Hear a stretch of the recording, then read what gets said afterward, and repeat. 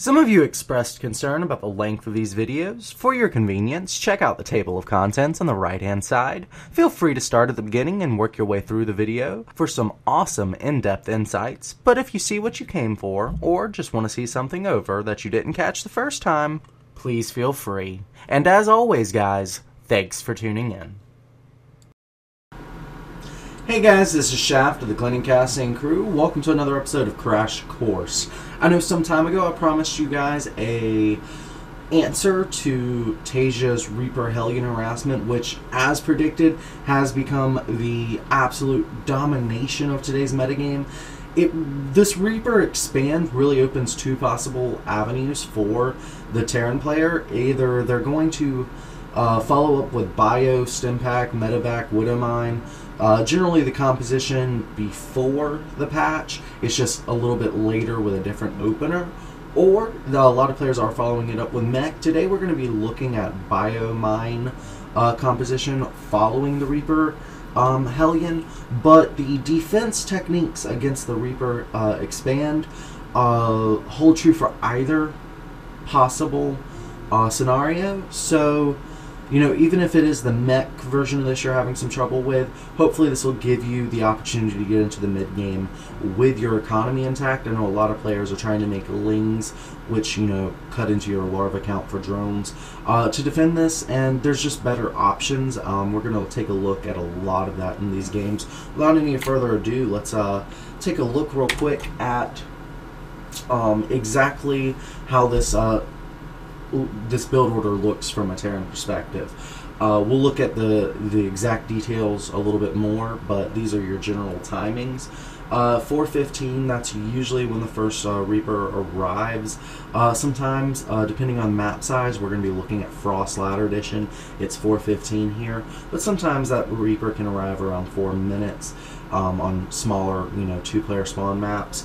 But the general thing to take away from this is there's 30 to 45 seconds that you're gonna have to deal with this Reaper before your queen pops out. And once a queen comes out, one queen will beat one Reaper. Usually you'll have two queens, one at either base, so both bases will be protected.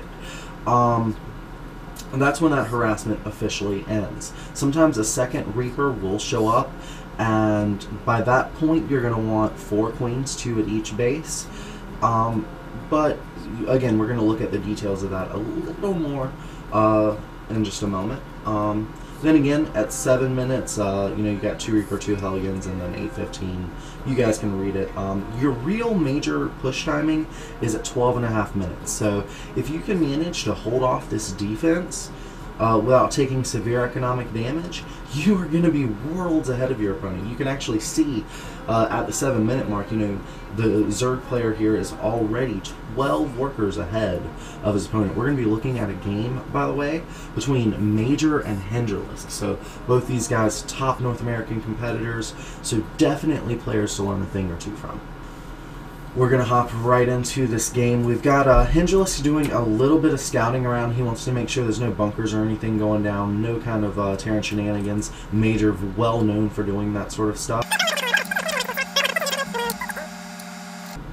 That's a 16 pull. Finally a 17 gas. This gas opener allows you to take a little bit of an earlier expand. It cuts into your drones slightly going into the mid game, but you'll get the earlier third base by nearly a minute, as you'll be safe against the Reaper Hellion. The ling speed makes a huge difference.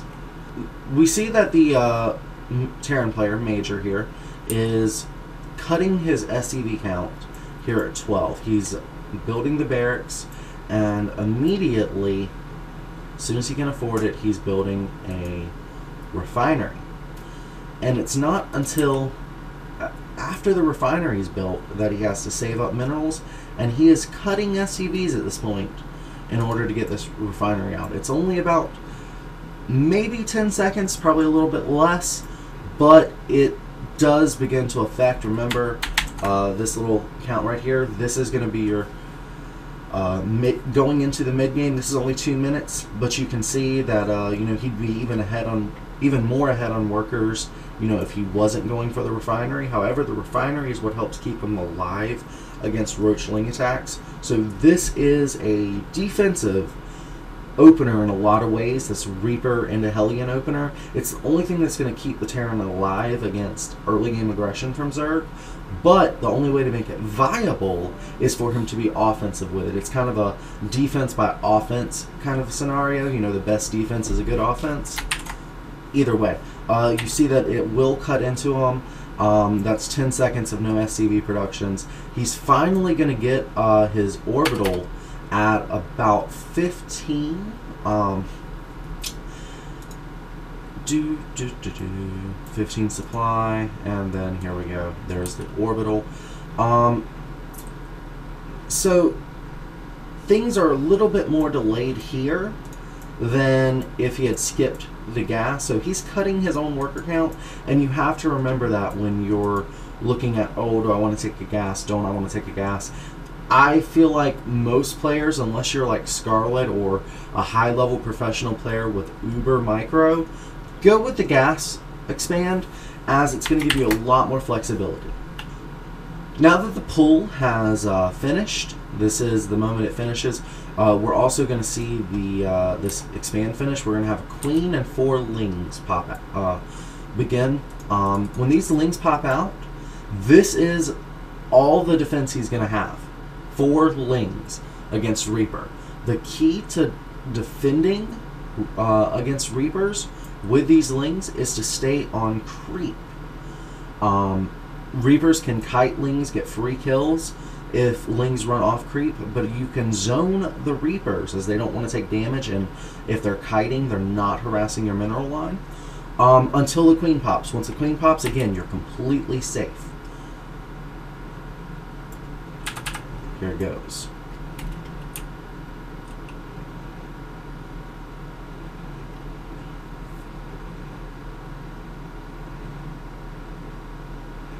And as you can see, the lings are, you know, doing a pretty good job keeping the drones alive. He has lost 1 worker. This is going to be the only worker he loses, which is definitely within the realms of acceptable loss. Now you see the 3rd queen is queued up a little bit before the 4th queen. That's perfectly fine. That's one way to not have this impact your drone count too much, but eventually you are going to want to get a 4th queen. After metabolic boost is started, we do pull off of the gas pretty much immediately. You don't want to mine any gas. That way you can switch into more minerals. And then once metabolic boost finishes, you'll have the ability to stay alive against any kind of forms of harassment. Now at 6:15, we are going to begin our 3rd hatchery, and at this point, Reaper Hellions tend to start poking at the hatchery. This is why you're going to start your ling production. You've also got 2 more queens in production as well. These 3 will become creep slaves, and they're also here for defense. They do very well against both Reapers and Hellions, and then lings to follow up and hold the Reaper Hellion from harassing. And then here at 7 minutes, we are going to return our drones back to gas and build 2 gases. This is going to help us get into lair tech very, very quickly, as we have delayed it quite some time. 6 lings are now in production, as 3 queens will do well on creep, but ultimately these forces will be able to overwhelm the queens, so the lings will be there as auxiliary forces. 2 evolutions chambers in production, both as a wall and for some upgrades. And then finally here at 7:45, we are getting our lair. And a little poking here by the Hellions and the Reapers. Note at this timing, there is a bunker here. There are some Marines here, so Major is completely ready for any kind of counterattacks. Counterattacks are very devastating in these situations, but if they don't do damage, it really will set the Zerg player behind. Hingelisk has elected not to do it, and his opponent would have been ready for it. But either way, something I do recommend trying, you know, every once in a while. But also worth noting is that Stim Pack is about halfway done, and we've got 2 engineering bays in production. So both players are going for the mid-game upgrades. This is, again, not really an attack that's meant to kill an opponent outright, or not even really designed to destroy the third base. All that Major's trying to do right now is to get Hindrelisk to make way more lings than he actually needs. So the key to holding this properly is to continue making drones while making small numbers of lings to stay alive.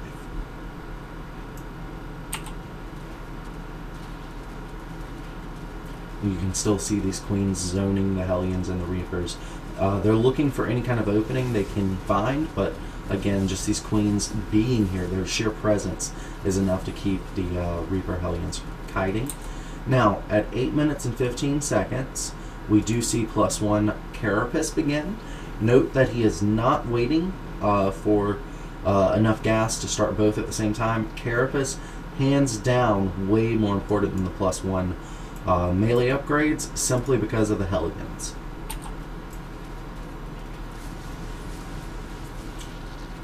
And again, 10 drones in production. This is all about the extra drones. By the way, the 4th gas has also been started. That's usually about halfway through layer.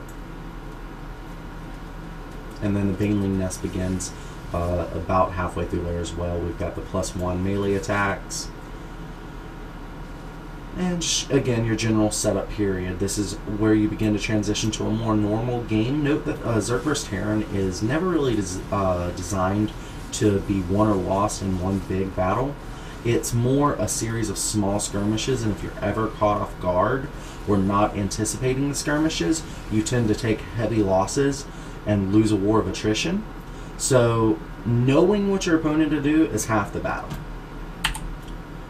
Okay, so at 9.5 minutes, we are getting our 5th gas, and our 6th gas is going to be coming as well. This is because Spire Tech is the ultimate goal.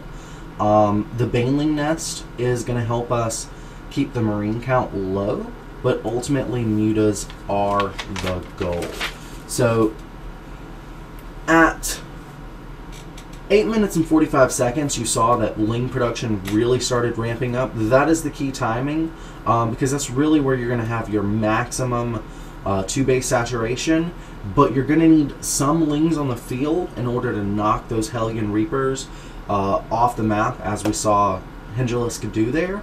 And then once you've safely pushed those back, you can go ahead and make, you know, a round or two of drones to go ahead and saturate this base entirely. You need 24 drones to saturate both minerals and gas, a brand new base. It's 22 technically, but you got to factor in that it costs 2 drones to make the extractors. Another key timing is going to be here at 9:45. That's going to be when we finally begin baneling speed. Again, this is to help keep the mutalisk numbers down. So we start the Spire, and then as soon as we have enough gas afterwards, we begin centrifugal hooks. Major is also spending a large amount of time knocking these rocks down. Later on, that's going to be very important, as it gives his lings more surface area to do damage to things like Hellions. We are going to backtrack this to 5 minutes and 15 seconds. At this point in the game, the beginning Reaper harassment has been pushed back. Major has chosen not to go in with the 2nd Reaper, primarily because it is such a long map, it wouldn't have been able to do that much damage to begin with. But of key importance here is the fact that it's this early, 45 seconds to almost a minute before Hindrelisk gets his expansion, that Major is already starting his. This is a very greedy opener, and a lot of Terrans are using this greed. So again, remember, the Reaper Hellion is never intended to kill you. It's just intended to set you behind. So be economic when you're defending it. It's at 6:15 that the first 2 Hellions spawn. You can see them leaving now. So before then, you don't really have to worry about any kind of defense. Notice that it's at 6:15 that the queens really start getting in this ramp area, and that's going to keep the Hellions from being able to do any kind of run-by safely. Notice this queen is kind of parking herself there, and then at 6:30, 6:40, you've got the other two queens coming in.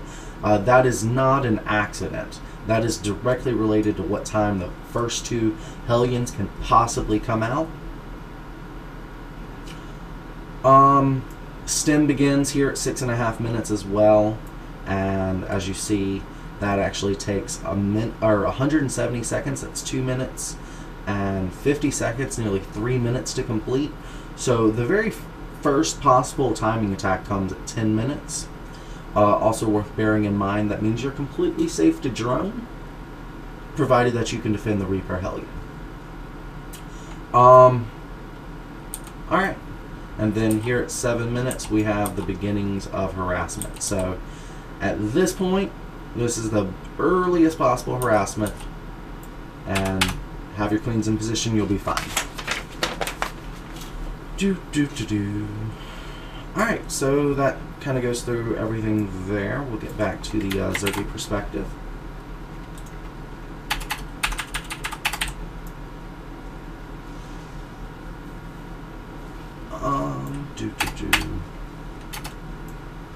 We had this base completely mining. Note to self, edit all this.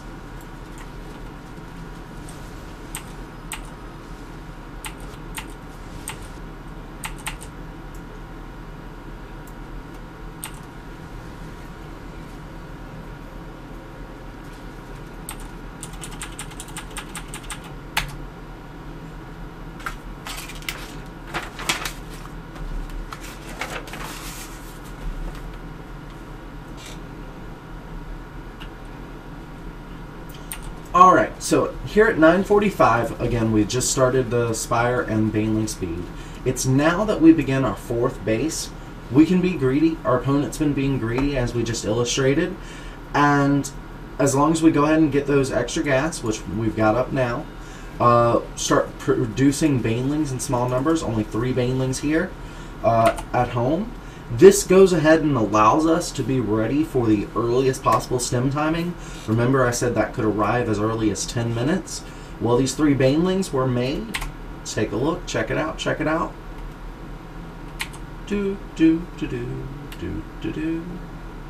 They are started about 9:45. Let's do the math. That's 15 seconds. They will be finished at 10:05. Just in the nick of time to stay alive against a 10-minute timing attack. So again, these are not accidents. So he is building these 3 banelings, and since no timing pressure is going to come in this particular game, he's going to hold off on making a bunch more. And as you can see, just this is a time for creep spreading, building your ling numbers up, your upgrades are finishing, and soon you're going to have a Spire. You're safely on 3 bases. You've effectively got a 4th base as a macro hatch coming up. And moving into 11 minutes, you really start to set up for a ling counter attack. That's what he's getting in position for now. You can see that he's got, a huge number of lings, but the thing is, with Hellions, it doesn't matter if you have this many lings or this many lings. The Hellions are pretty much going to kill you in the same number of attacks, so by splitting your forces, you're really going to hurt your opponent's ability to attack you. If he has to leave army at home, then that's army not there down your throat trying to kill you. And if he doesn't leave an army at home, then guess what? You've probably just won the game as long as you stay alive.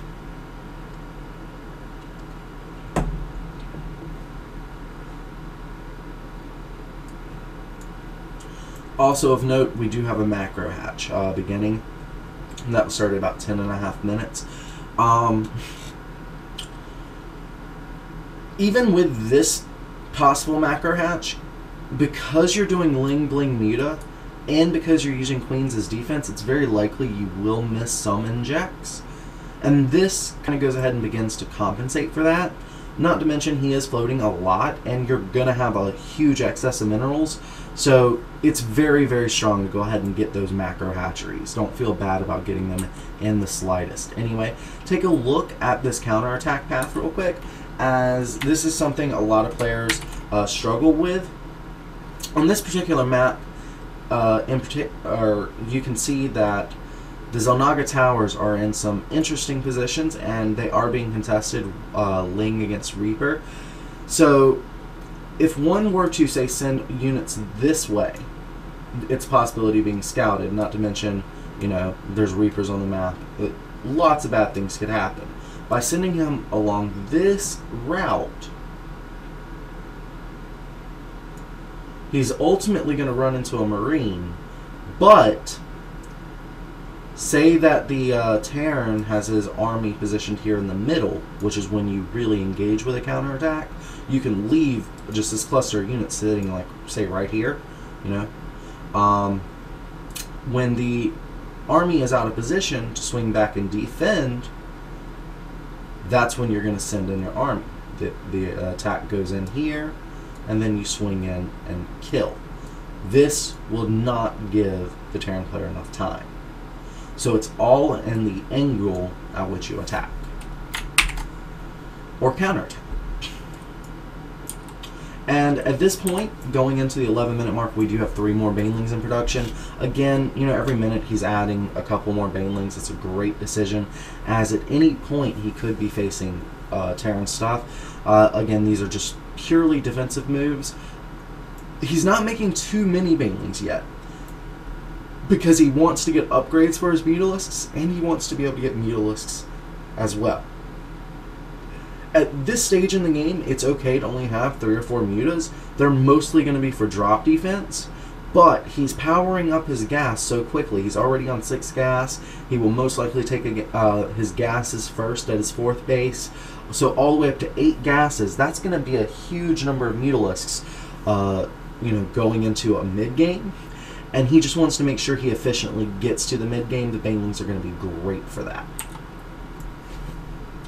And you see now that the 1-1 is finishing for our Terran here. He's also getting combat shields. So this is a very strong attack point for the Terran. And as you see, you know, his units are moving across the map. And it's now that the counterattack arrives. Again, take a look at the minimap cam. When the Terran is strewn out, he goes ahead and attacks. Now, some of these units are being sent home in defense. Again, these are units that are not going to be attacking the Zerg. So it's going to make his defense so much easier to hold.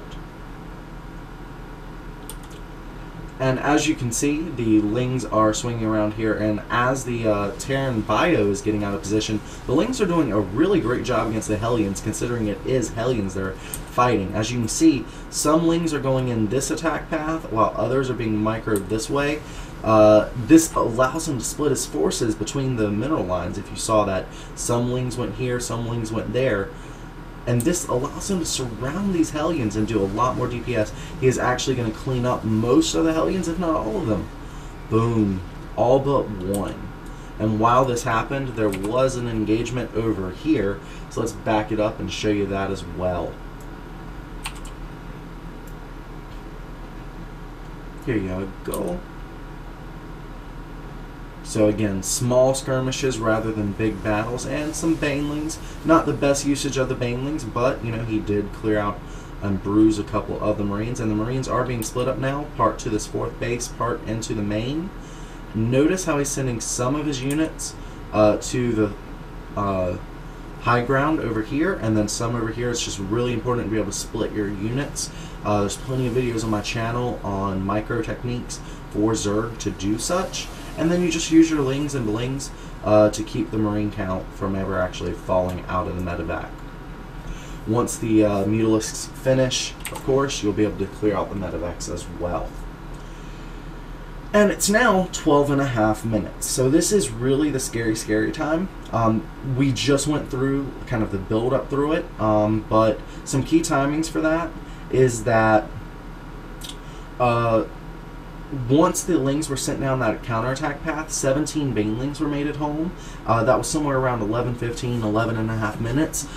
This is just you know, a pre-assessment that there will be an attack at 12.5 minutes, and he continues to make lings. He's spreading creep like a madman.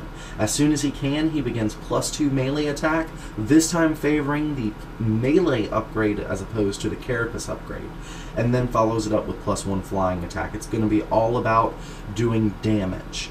12:15, he was able to get +2 carapace. Again, he's just getting the upgrades before he gets the mutalisks. Once he's got the 2/2 and the +1 flying on the way, he completely ramps out muta production and gets the gas at the 4th base as quickly as possible. Now that we're at 12.5 minutes, he knows this is what we're calling scary time, and he's going to put spine crawlers at easy to drop bases. This in particular is an easy to drop base. And he is going to put some stuff on the high ground, different techniques. There's a lot of map-specific techniques you'll have to learn, but the important general thing to walk away with is if it's harder to get your lings there quickly, put a spine crawler to delay. The spine crawler is never going to make your Terran go, oh, I shouldn't drop this. It just makes him a little more cautious in the way he drops it, and it buys you time to get there to respond.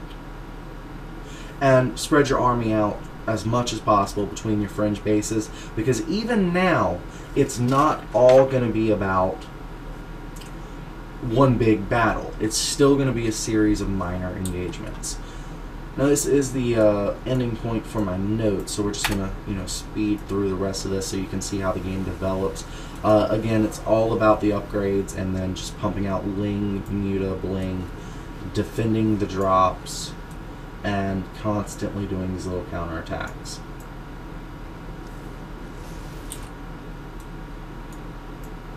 See, he's even got blings rolling out, 2/2 upgrades, all this stuff. A little bit of an error, he doesn't have his 3 guys here. I believe that was taken out in the drop. But either way, lings are going to be intercepted. Even though they're intercepted, lings are so cheap, it's totally worth it to send these and lose them than to not send them. Because every now and then they'll get in and do damage, and either way it's a free scout. It forces your opponent to move his army wherever you want it, as opposed to where he wants it. And then, drops getting cleaned up again, small numbers of mutas. Don't worry about being offensive with them, be defensive. It's enough offense that you force missile turrets. And the thing is, Major's only had to build 1 missile turret so far, because he even knows this guy's going to be defensive with these mutas. If Hendrilisk was offensive with these, he'd probably lose a lot to drops. So if you find yourself losing a lot to your drops, ask if you're being too active with your mutas. It's only now, at about 14 minutes, we get pneumatized carapace, but this is still such an important upgrade for this matchup. It is hands down one of the most important upgrades, because scouting information is hugely critical, and you're going to need overlords everywhere to start picking off drops going into the late game, as they will be coming at you non-stop. Also, you can put your overlords in positions like these to delay your opponent from taking command centers, and that is always a great feeling. You can see spore crawlers being built as well. Again, this is a fringe base. This is probably the most vulnerable drop base, so that's how he's choosing to defend that. We've got +2 flying attack beginning here at 14:30, and yeah, again, nothing but muta bling as far as gas is concerned. Check it out. Major actually made a little bit of a mistake. He pushed on a creep about 10 seconds before his upgrades finished. All of his upgrades are synced to finish at 15:15, but he loses a significant portion of his army by trying to go on creep and eliminate the creep. See, all he's doing here is trying to push creep back, but because the creep spread is so good and the lings and blings are already in production, he's able to get in here and take out a pretty good chunk of the Terran army. And as these upgrades are finishing, the lings are converging here. Notice he surrounds this huge cluster of Marines before he tries to engage on it. This is going to cause the Widow Mines to do large amounts of friendly fire. Ultimately, it didn't work out that way, but that was the goal. And either way, the Marines are being forced back now, And the Thor here is really there to deal with the mutalisk. This also works kind of as a lynch point. The Marines, the idea is to use the Marines to poke forward in small numbers and bait the Zerg army backwards with the Widow Mines in position. The Thor kind of stands in the middle of the Widow Mines, so you don't have to kite backwards as much. The Widow Mines will basically wipe out the lings, which naturally cluster around the Thor if not microed 100% properly, and that's going to be the end of the Ling army. The thing is that Thor was so far behind when that engagement began.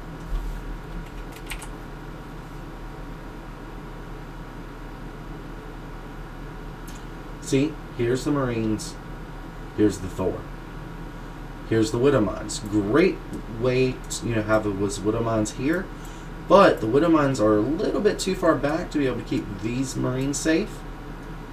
So Major just slightly out of position here. If he should have waited for the Thor and leapfrogged his Widow Mines slightly better. And again, just imagine if the Thor was here. But either way, Hengilus is doing a great job seeing that moment of weakness. Always look for these key moments, and kill the Thor as soon as possible. If you can pick it off. If it's with everything else, kill everything else first, because it's just there to absorb damage. That's actually pretty much it. Same themes will last you. Again, just be prepared to stay active against drops, especially when you're attacking with Mutalisks. That's the key time for him to try to attack you, to try to drop you. He plays by the same rules you would for counterattacks. Whenever your opponent's army is out of position, counterattack. Well, the same thing's true for dropping. So when you start being aggressive, when you start moving on your opponent's side of the map, make sure you've got spines and spores in every mineral line, and just start rallying lings to mineral lines that are being dropped.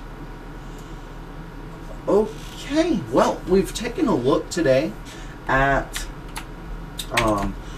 some key timings for both Zerg and Terran in this matchup. We looked at how to stay safe against the Reaper Hellion harassment, and we talked a lot about how the Reaper Hellion expand opening sets the Terran player behind on both on worker and mule count initially.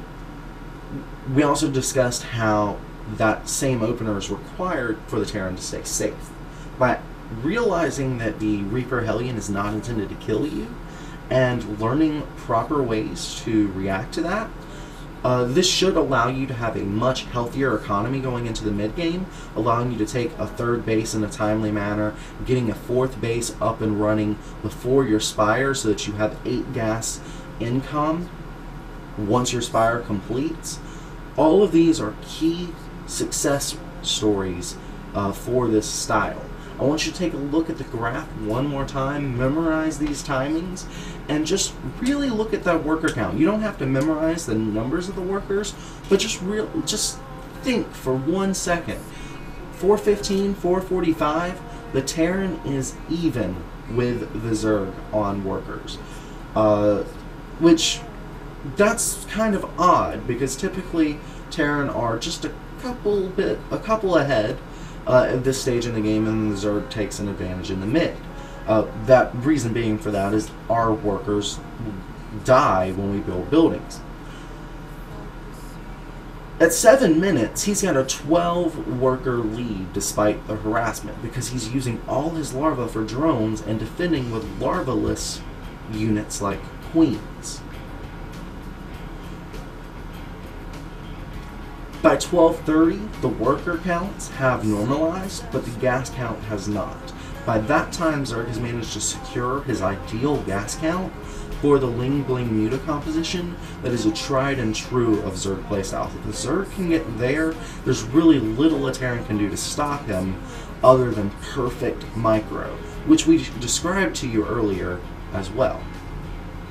Guys, I hope this helped. Please leave us feedback if you still have questions, anything like that. If you want to see more stuff like this, give us a like, give us a subscribe. Also, I'm accepting topic ideas. I know a lot of players are having some trouble with mech right now, so I'm messing around with some mech analysis and strategies. So, just give us some feedback. Let us know what topics you're interested in, what you want to know more about, and I'm definitely going to try and make those videos happen. Thanks so much for tuning in, guys. This is Shaft of the Clanny Casting Crew, wishing you an amazing day. Thank you so much for being awesome. Bye-bye. 신앙 선수가 되는 거고요. 그렇죠. 멀티에 방해도 받지 않으면서 안전하게 해주고 있는 모습인데 맹독 측의 스피드업이 되기 전에 즉 전방 위에서만 싸워야 되고 전방만 좀 제거하고 맞으면 돼요. 네. 여기 스캐너만 뿌리고 이 근육을 그렇습니다. 잘못하면은 부분 상황에 뒤집어질 수 있으나 현재까지는 준비를 이승용 선수가 조금 더 잘해주고 있었다. 이렇게 생각을 해야 될 것 같습니다. 그렇죠. 그 상황이 신앙 선수가 좋습니다. 여기 랜디가 계속 앞서서 싸움을 걸 수 있는 건 보통